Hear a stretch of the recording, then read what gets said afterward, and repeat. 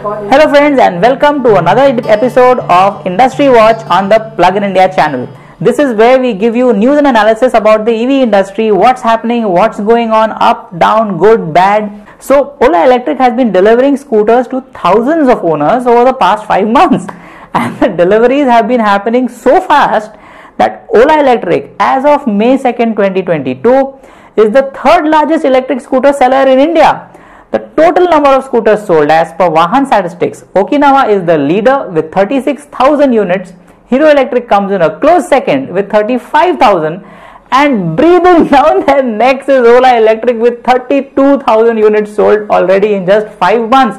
In a matter of 5 months, they are nearing the two biggest competitors remaining. Remember, Hero Electric has been selling for more than a decade and Okinawa has been selling scooters for more than 5 years. It's just a matter of time before Ola Electric will be India's leading electric scooter seller. Just for kicks, let's take a look at TVS and Bajaj. They have sold 4,700 and 6,600 scooters this year. So we are seeing how oats are absolutely demolishing bets. Bajaj and TVS, the big ice mafia, have a long way to go. Mr. Bajaj needs to do a lot more selling and a lot less talking. 32,000 units in 5 months, how many will Ola Electric sell at the end of 2022?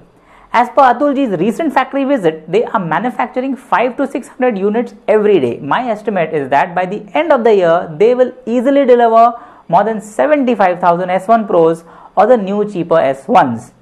This is because their order books are full and they are selling everything they are making. My estimate is conservative because I have a feeling the number of deliveries will slow down as we near the end of 22. So my theory for the slowdown in the sales and deliveries is because, one, the fire incident that happened to one customer in Pune. They have not released any investigative report on this incident as of the 20th of May. Fires can happen in ICE vehicles as well and in Teslas. Once a thermal runaway happens, it's difficult to control it. This raises a lot of questions on the BMS of the S1 Pro's battery. This also has got many owners we know to cancel their bookings. Second, the anticipated slowdown in sales is that the customer issues are being highlighted in the media like never before. For example, every software bug, accident or other manufacturing issue is being amplified by the auto media sites like ET Auto, Car Talk, Rustlane, etc. So also the mobile phone and finance websites like Tech Radar and Money Control are on it. Money Control are an interesting case. All these years, they never bothered reporting EV issues, but suddenly now they are targeting Ola Electric and giving gyan on EVs. It's as if suddenly they've turned into EV experts and every one of them over there has been driving EVs and they know exactly what it is. So this seems a bit suspicious to me. The point here is that there is a concerted and organized media campaign against Ola Electric and it's doing its job very well. This could result in lots of cancellations as people look at the headlines and make quick judgments. That's how the world is. So the third reason for my prediction of anticipated slowdown in sales for Ola Electric is because of Ola Electric themselves. You see, Bhavish and the Ola management are focused on innovation, on scaling, on investments, on electric cars, on cell manufacturing. All of this is fantastic and much needed. But the community feels that they are ignoring or not giving enough attention to certain issues, and because these are good EV owners and customers, these issues really need to be addressed. First off, customer service. Second, customer education. Third is software engineering. Fourth, manufacturing consistency. And finally, delivery communication, where Ola Electric proudly says they have delivered scooter to more than 1,000 pin codes. I always had questions about customer service. The problem is it is virtually impossible to keep all the customers happy with this dealerless model. Essentially, there are Ola service teams in major cities. From there, they branch out to smaller towns to take care of customers. For example, Pune, Maharashtra has a service team. It's easy to service Pune city customers, but this team also takes care of all nearby small towns like Nashik, Ahmednagar, Satara, and another example. There is a dedicated team in Ludhiana, Punjab, who takes care of customers in towns of Patiala, Amritsar, etc. While this model may work when customer numbers are low, we are beginning to see this service network getting stretched thin and to its limits. Consider these cases. Essentially what you're seeing here is that in some cases there are long RSA wait times. In some cases service centers are keeping the customer vehicle for 20 plus days. Essentially they are not able to solve the issue, or they have other priorities. There needs to be serious investment in customer service organization, or else this could spiral out of control as more and more scooters are being delivered. Hey Bhavish, get your head of servicing to ramp up the service network to service the 1000 plus pin codes efficiently. If you don't do that, you will see more and more people going to Twitter and complaining. This will only give the hater media more ammunition to target Ola Electric. Second, let's talk about customer education. So let's take a look at the Ola Electric YouTube channel or the website. There is not even a single product education video or article, something serious that you can bite your teeth into. How to charge the S1 Pro? That's what could be done. What are good charging habits? What should customers do to balance the cells of the S1 Pro's battery pack? What are side stand parking tips? How do we set up a safe charging point at home to charge the S1 Pro? How to fix tire punctures? What precautions do we need to take in hot weather? What precautions do we take in monsoons or rains? How does an owner get a software update? I know these are simple questions, but these are the kind of things that people need to know, understand the difference between ICE and EV. In my 2021 video, I spoke about the lack of a moderated customer forum on the Ola Electric website. 8 months down the line, we still don't see any forum. Serious customer education happens in these forums and practically for free. The fact that Ola Electric management has ignored this is mind-boggling. Customers need an authoritative and a very precise answer to their queries. This is what the forum, which is moderated by people from Ola who get their information from the engineers at Ola who designed the scooter, it is very essential. And this is also a great place to get feedback, comments, suggestions, and even ideas. This is called crowdsourcing your innovation. So let's have this happening. Bhavish, please allocate 10% of your PR and marketing budget into this education, and you will see that it will make 110% difference. This will help many customers. Let your customers do the marketing for you. There is nothing like word of mouth marketing and education, and this is where you can make it happen. So third, let's go on to software engineering. In my 2021 video, I spoke about how Ola Electric needs to invest in a strong software team. From our interactions with our owner groups and looking at the software bugs being reported, there is an overwhelming sense that the software is not refined and tested extensively. This has resulted in all sorts of strange bugs being reported by the community. There have been SOC and range drops, forward and reverse modes have been interchanged, and many more niggling problems have come up. Some of them are dangerous and should not happen on a roadworthy vehicle. Many of these issues are fixed by the Ola Electric team. If you are an owner, ensure you get 1.0.16 software update of the upcoming MoveOS 2.0 update, which has these fixes. But we keep seeing strange new software bugs being reported by the community. So whenever the MoveOS 2.0 software update comes out, we know many owners in the community are afraid to get that update. We have no idea what new bugs will creep in. Software updates have to give you those warm, exciting Diwali, Christmas, Eid morning feelings, not feelings of terror. Hey Bhavish, please get your software team managers to take more responsibility. The entire team should use the scooter with beta software for many months. Also, they should work with external testing agencies before pushing out major releases to customers. You don't want customers to do the testing and bug reporting for you. Point number 4, manufacturing consistency. So the name says it all.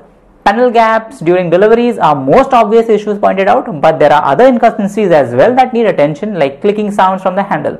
6th, delivery communication. So this has been one of the big issues and pain points, especially because the deliveries have been ramped up so much in the last 6 months. Essentially, customers have no clue on where the scooter is during the process of registration and delivery. The mobile app just says the scooter is out for delivery, but then there is no update or communication to the customer. In some cases, the delivery happens fast. In some cases, it takes more than a month. So guys, we conducted a poll. This is not just us. We wanted to get some very clear and sure numbers. So a sample set has answered our poll results on all the Ola Electric community forums and all our EV community users, and we asked them a few questions. And here's the first one. So how do you rate Ola Electric's customer service? So there were 3 levels given: absolutely amazing, mediocre, and very poor. A whopping 38.7% say they are very poor, followed by 44% mediocre, which is about 84% of people saying that the service is way below par. And there are 16% which say that it was amazing. Possibly these are the odd ones out. So this definitely needs to be improved. The entire customer service experience needs to be paid attention to, because what else is a customer if not there for the experience of buying a product from you? The product itself, of course, needs to be great, which we will address in the next poll questions. How do you rate Ola Electric's customer education efforts? So this is unbelievable. 75% of people have said, what education? There is none. And only 25% say that I'm okay with the S1 Pro manual. They can improve, but it's fine for now. So even the ones who are agreeing are saying that there needs to be more done in terms of proper customer education. We've asked them, how is the software engineering that you experienced with the Ola Electric scooter? And I'm very sorry to say, but most of the people have said that there is a lot of scope for improvement. 17% actually say horrible. The highest marker is 23 at mediocre. Nobody, absolutely nobody, 0% have said excellent or 5 out of 5. So that's definitely something that needs to be worked on, and pronto. The next question was, were you happy with the quality of S1 Pro's manufacturing and consistency of the finish of the product? Here again we have bad news. 55% of people say it had minor issues during delivery, and a good 12% say that they had major issues. So there's only a small 32.4% of people who had absolutely no issues with their scooter or did not bring up any issues. So it should have been the other way around, at least, and possibly 100% no problems, but this is very sad. It needs to be improved upon. Despite the amazing sales, this is something that really needs work.